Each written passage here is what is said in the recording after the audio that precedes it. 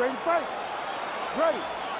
All right, so here we go, Conor McGregor and Max Holloway. What a buzz inside this arena as they lock the door behind two of the consensus biggest superstars in the sport. I mean, the people can barely stay seated before the fight even gets started. These two are two of the best fighters in the world, and they have such huge followings.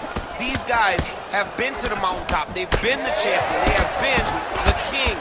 Who will be victorious tonight? Who gets to say, I got the second one, knowing a third one may not be far down the line? And it was perfect. It was absolutely perfect, John. Great placement on that uppercut.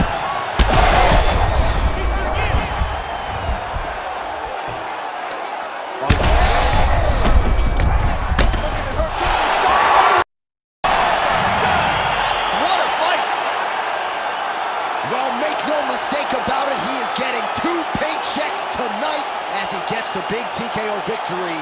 Wow. That's unbelievable. It was crazy to watch his finishing instincts on display as he got that massive victory. It was amazing, John. It was amazing.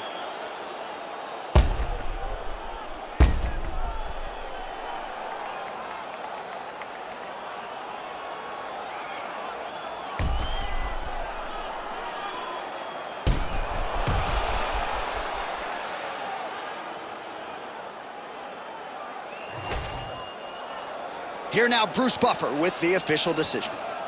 Ladies and gentlemen, referee Herb Dean's called a stop to this contest at 1 minute, 19 seconds of the very first round. Declaring the winner by TKO, Max Blessed Holloway.